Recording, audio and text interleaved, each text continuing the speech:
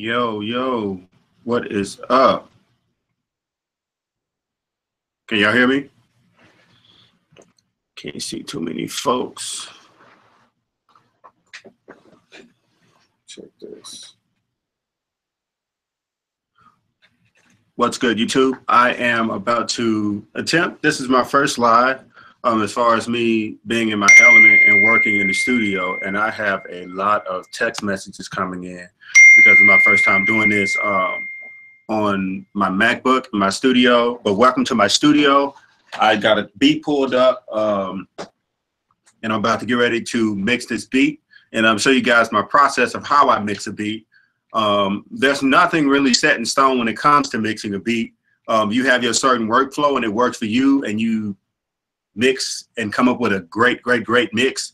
You did your job. There's no set in stone way to do it. You know, you just got to go in there, and the goal that you're trying to accomplish is make a record sounds great, whether it's a track or a song or whatever. You that's the goal, is to make it sound great. So the first thing I usually do is I already got that part done.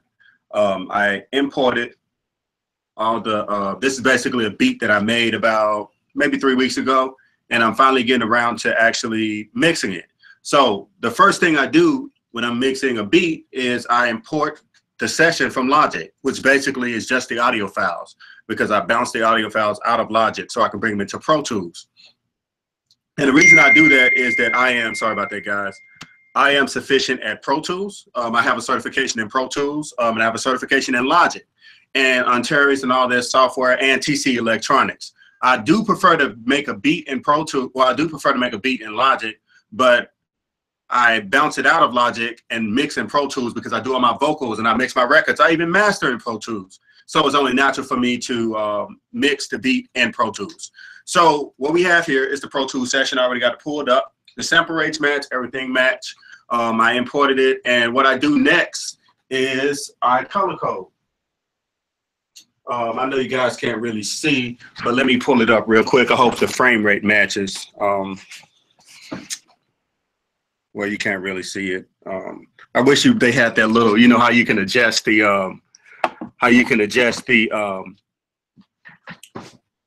focus on the screen like you do with your iPhone when you have the camera. I wish you could do that with this MacBook, but I'll probably do it on my iPad next. Let's go around. But yeah, this is a better shot, better imaging. But yeah, I color code the tracks, and let's just go ahead and run it. This is how the track sounds first.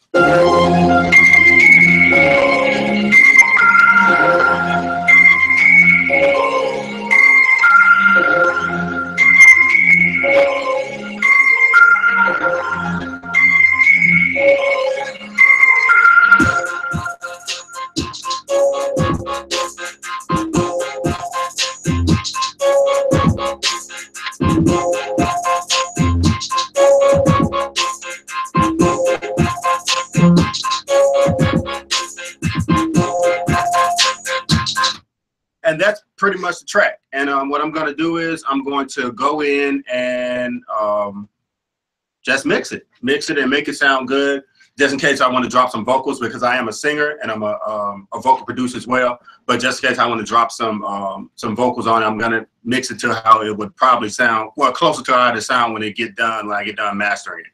So yeah, let's go ahead and get to it. So what I do is I organize my drums.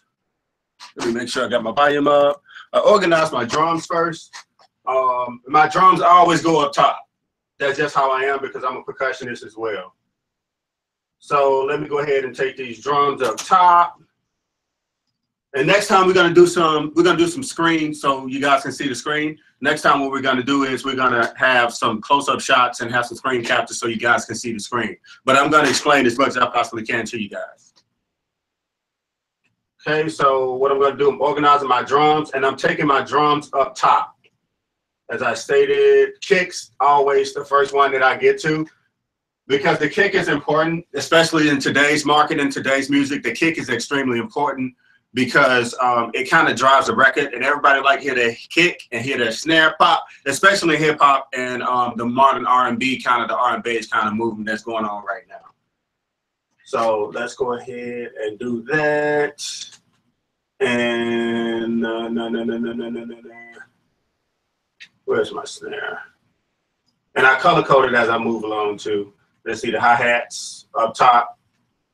The piano goes down below. Vocals, open hat. Pad intro. We got the snare right there. So this is it, the triple hat, because I did a separate hat. Pad intro. And oh, you set the tempo too. You have to set your tempo first. I don't know what the hell I'm doing today. I'm just out of character. I had a great meeting with one of my Grammy voting members today, and it was just awesome. If you guys heard my previous live that I was just doing a little quick test. So yeah, tempo, and this tempo is 116. And man, shout out to all of y'all that support my videos and always checking out my my videos that's coming out, my studio tours and all of that, and my when I'm giving you guys advice on equipment, what equipment to buy, because you don't need. I'm a hoarder, instrument hoarder, so you don't need all this stuff. But it's always good to have.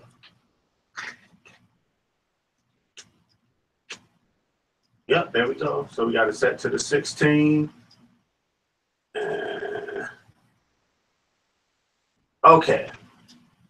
So let me go ahead and put these in bars of 8. 8 is the magic number when it comes to this stuff. And I have the weirdest workflow. I have 2 mouses or mices, however you want to put it. This magic mouse, I use it and I bounce back and forth using them. And also I have a PreSonus, the controller, the little PreSonus fader port. I have that as well. But I use these nice mouse simultaneously. I jump back and forth. Yeah. So there we go. Yeah. And for you guys, if you heard my song "I Ride for You" last year, that was on radio. I was playing my song "Ride for You." I produced it and sung the vocals, a hook on it with Shorty the Prince from 106 and Park, and JR that has a song with Trey Songz called "Best Friend." But I produced the record, I sing the hook, and it's DJ Cuddy's song. But of course, I'm DJ Cuddy's partner. And the song really went big. It was on 15 radio stations around the country, and we were #1 on 3 of the stations. I did all of that in this studio. The song that was spinning in rotation of about 8 months ago, I did all of that here. Did the vocals on my U87 and my Apollo, produced the track in Logic, and nothing special about it. But you can do things from home. You don't have to be in a $1 million studio or anything like that. You can, hell, I've seen, when I was on the road with Jibs, the Black Eyed Peas recorded an album on an inbox. Now, how about that?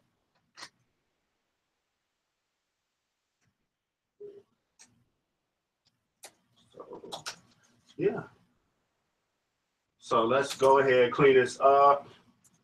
I'm cleaning up the track just so I can start the process of mixing. But this is pretty much how I do it. Let me get my stuff running. And we're going to do auxiliaries and effects a little later. So let's see, right here. So the kick. Now, what I do with the kick is I drop a compressor on there, not to turn it up loud, but I put a compressor on it. Hold on. I just put a regular BX compressor on it, especially during the mixing process. Basically, or BF, not BX, but basically the BF76, just to kind of keep it in place. Just a basic compressor. And my sound, I always use a regular EQ for the kick in hip hop music and R&B. I always drop it, anything below 60. And I crank the kick and I narrow the Q at 100K. Well, no, 100 hertz. I narrow the Q at 100 hertz. So I give it a little bump right at 100.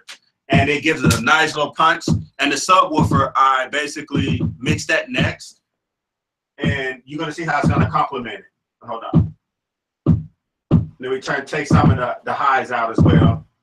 But the only thing I give some shine with the kick is a narrow Q on the 100 hertz. But watch how it the subwoofer accents it. So this is what we got.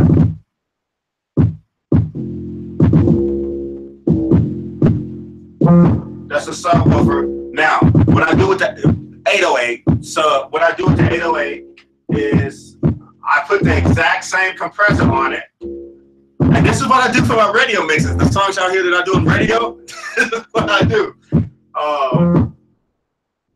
There we go.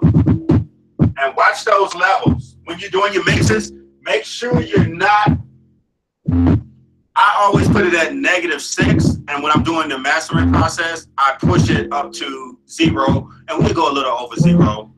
Because I'm not a part of the loudness war. I was just sitting down with my mastering engineer, Martina, and we had coffee this morning. She was telling me she's tired of this loudness war. And I'm like, I am too. I don't participate in it. So, yeah, so there we go. So what we're going to do here.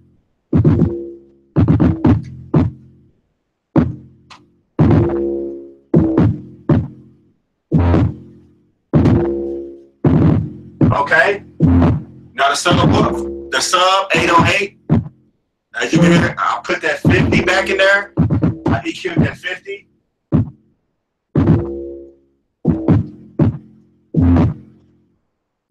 And for this sound, I'm not going to have the highs in. I'm just going to leave just the actual presence of the sub, just put it, kind of keep it under there. So, and I may come back and add some distortion. Now let's go ahead and get a snap and hit. See? Now the snap's the special part.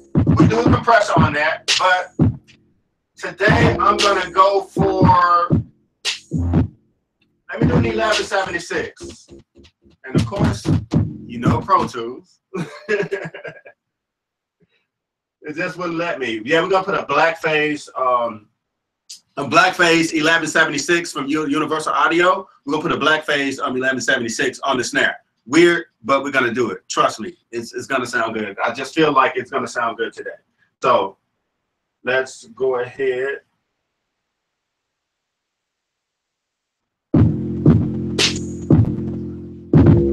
Let me take this out. There we go. Let's see how the pump sound. Oh, nice. So I have all buttons in to give it a pump. See my ratio. We're gonna put the ratio, the attack on 3. And let's release it at 5. Let's release it at 5. Just for shits and giggles today. Now, here's a trick, guys. When you're EQing your snare, 300 to 500 hertz, give it this nice kind of like presence, like thick beef to it. So if you have a snare, you're mixing a snare, try the 300 to 500 hertz. Just give it a little bump and see what it takes you, and give it some clarity about it 10K and see what that takes you.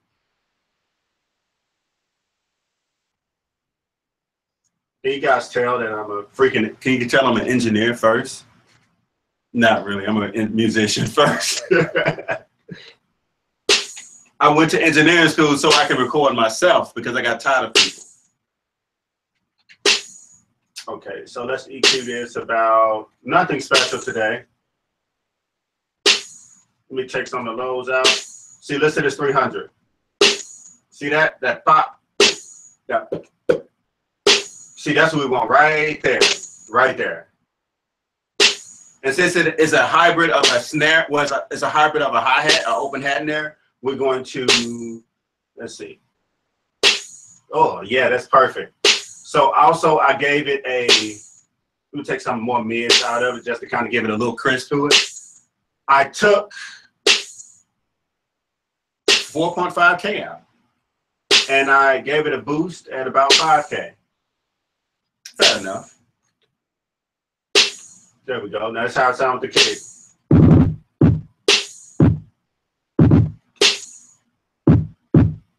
Adjust that volume a little bit with my fader port.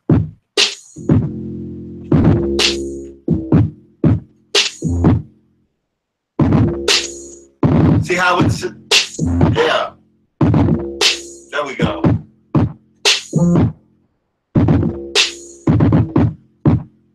Okay. I really want some triplets going now with the hi-hat. It's pretty much self-explanatory. We're gonna just kind of give it a little 10 on top, just so it can have a little clarity in the beat. We're just gonna put a little 10 on. And I use 7-band EQs on everything with the exception of the hi-hat. I use a 1-band.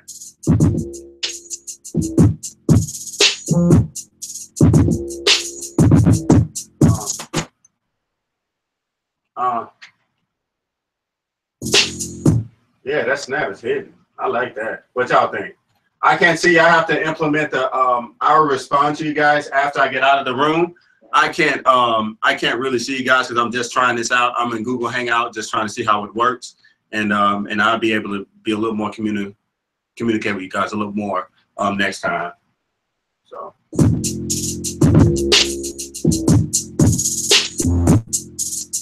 10K.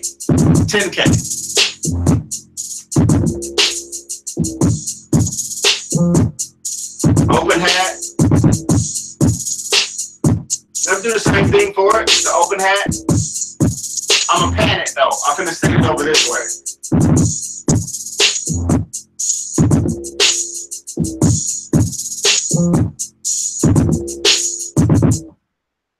Okay, now let's add the triplet hat. This was a little more deeper. The triple hat, the triplet. Now what we're gonna do for this one, we're gonna take it over this way. This triplet hi-hat. So I basically have 3 hats. An open hat, a regular hat, with some triplets going on, and a serious deep triple hat.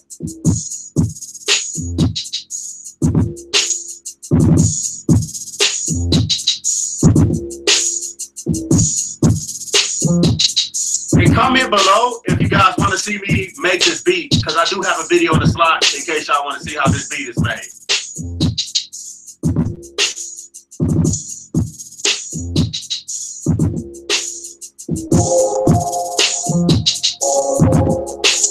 Okay, so let me color code my drums. Now we got our amazing drums. We give them a dark hue or dark color. Let's do the triple hat. Let's go for this. Okay, so let me show you guys how my session went. If I can get it to show. This is basically how the session is. Hold on. I used to be somebody I could trust. Come on. Why am I touching the screen like an idiot? It's not gonna work, y'all. So yeah, yeah, this is the way I do it. I'm me. I'm not trying to do it like anybody else. This is the way I do it. And this is how I want you guys to experience me, just like you're being in my studio with me. So yeah, let's go ahead and color code these. Let's make them fuchsia. Okay, so let me start on the instruments. Let's start on the instruments for. Hey.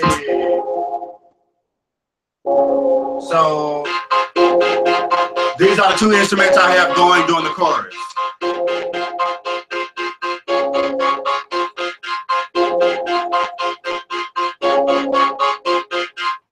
And one good thing about Logic is, for the most part, my chords, any type of chords I play, or the type of instruments that I'm actually like leads and synthesizers, I actually have them sounding the way I want them to sound already. So I don't have to do much in the mix other than a little EQing and a little spacing, adding some reverb here and there. But the tone, everything is pretty much exactly how I want it. It never takes me long because while I'm producing, I make sure my instruments sound exactly how I want them to sound.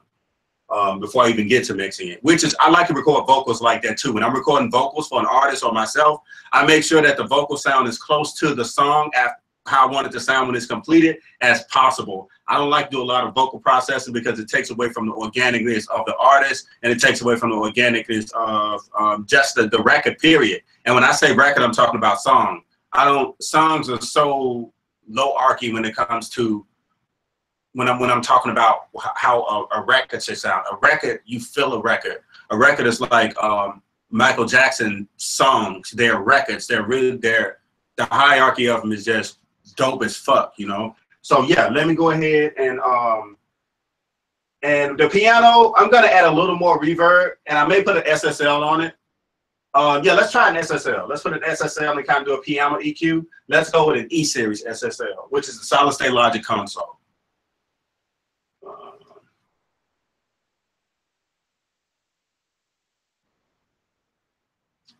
Thank you guys for coming by to check me out. I appreciate that. You guys are fucking awesome.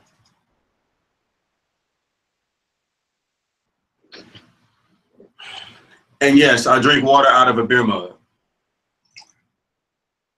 And I drink beer out of a beer mug.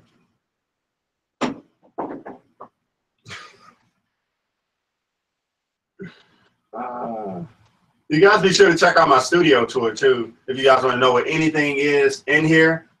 And I'm also going to do a studio furniture tour where you guys know where I got my chair from and what my desk is. It's a studio trend. I'm going to do that this week as well. And I'm doing a Q&A. I'm answering the Q&A later on this week. You guys, well, next week, by next Friday, you guys will have that video up. So let's see. Let's go for I said an E series. Scratch that. Let's just do the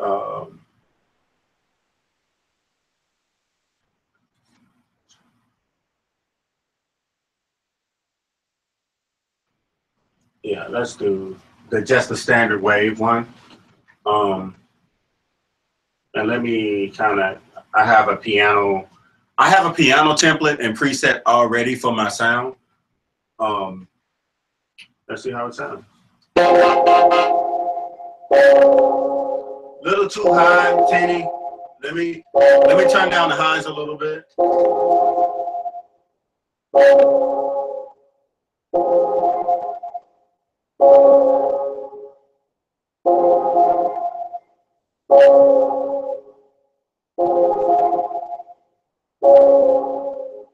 Perfect. And that presence is there. That SSL, man, I can't wait to have one of those consoles in my house, man. Whoa.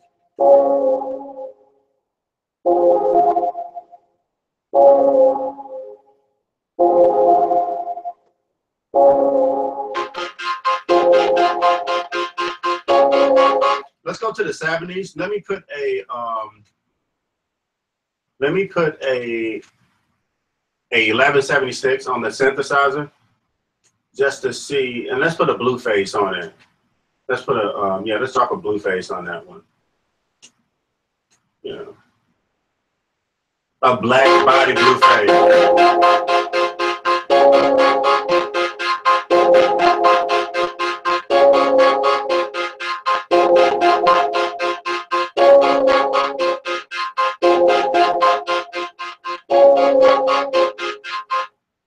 Okay, now let's hear the intro. That's good enough.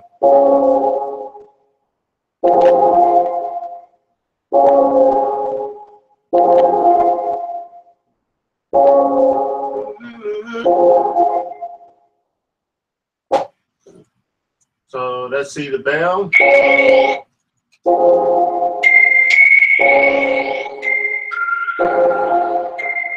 We got a padded bell. A little over here. Now the vocals. Let's focus on these vocals.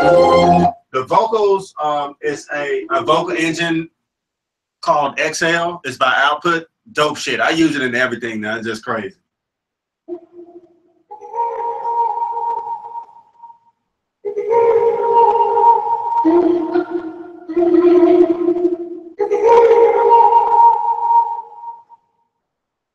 So why change it? It's perfect. It's perfect. Let's do a stereo spread on it, just to give it some ambience. And we're gonna do it effects. I'm gonna just set up some auxes with reverb and some delays, and just play around with the track a little bit and see what we can come up with. Okay, so let's go ahead and do a stereo spread for this. Like I do effects last. I do the effects last. So let's see. Just use a regular Avid Air Design stereo spray.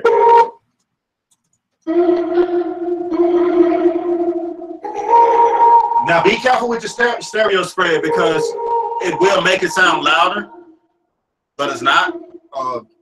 Just give it a space in the mix. That's all mixing is making space for each instrument. That's it. It's not turning things up really loud or just basically turning the song, but it's turning it to go. But mixing is just making space for each individual instrument to have a part of the great record that you are creating. That's what mixing is. That's the only thing it is. You can do volumes and EQs and compression and all of that. But the essence of mixing is making space and giving each instrument a designated home. That's all it is. So.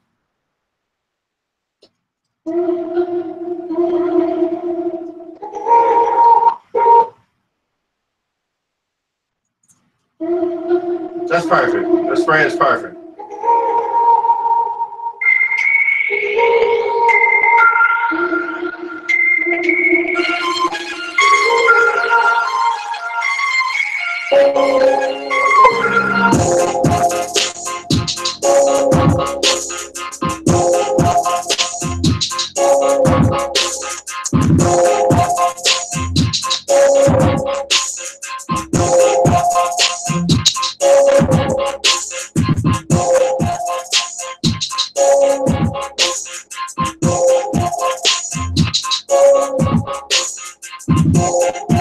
It's always good as a musician to hear kind of like classical chords being played in any like trap record and it's making sense and people actually like it. But yeah, guys, this is pretty much the gist of it. This is the gist of the mix, and it's not gonna get it's gonna get a little better than that, but that's pretty much sums it up. And that's how I start my mixing process, and that's how I basically finish it. I'm gonna do a few more effects on it, and I have a record up. But make sure you guys comment if y'all like this beat and y'all want to see me make it, because I already recorded a video to me making it. If you guys like it and you want me to put it out, I will definitely put it out next week, and it's gonna have all the cool effects and all the flying stuff, and giving you guys detailed on each plugin I use when I post it. So yeah, man, I really do appreciate you guys. You guys are freaking dope. Make sure you go check out my studio tour 2017, which I posted a few months back, and check out the newer videos that I've done. You guys are awesome. This is Archie Beatz, and I'm signing off.